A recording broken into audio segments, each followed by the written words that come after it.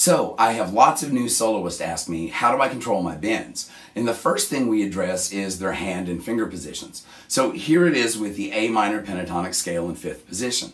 Let's bend the D with the 3rd finger on the 3rd string. If you really want to gain control over this bend, support your 3rd finger with your 1st and 2nd and push with all 3.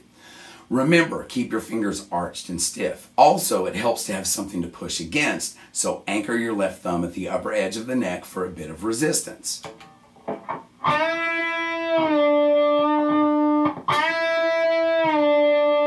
And learn to play this bend slowly, pushing the string upward and then releasing downward, keeping even finger pressure for the entire bend and release.